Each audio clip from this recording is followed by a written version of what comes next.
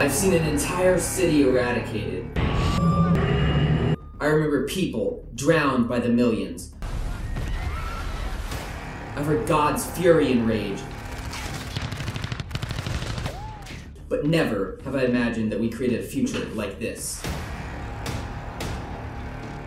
Human use, population, and technology have reached that certain stage where Mother Earth no longer accepts our presence with silence. We face destruction and we don't know it.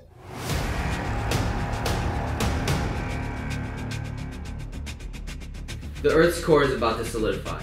Disaster could strike at any time.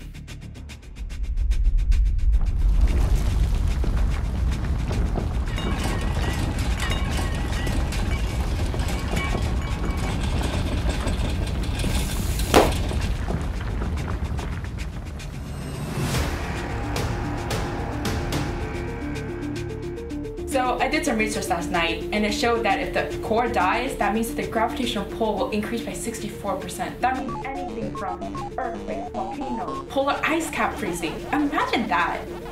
That's a broken record. Like, the world was supposed to end in 2012. Look the way that turned out. I'm still alive. But this time, we don't need to guess if it's coming or not. It already happened.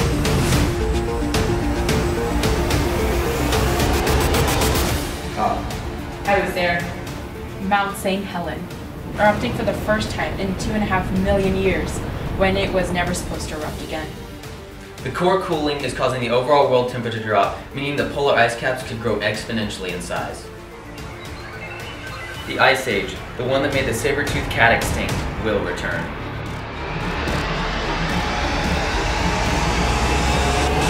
So the right word to describe this is apocalypse. Isn't it Calapolis? It's apocalypse. Yeah, apocalypse. And we should do something about it because no one else can.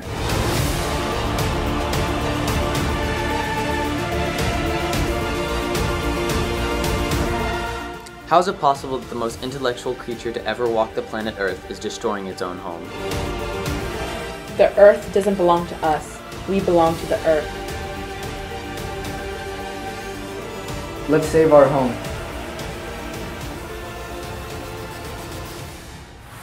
Oh, was that supposed to say something? Yeah!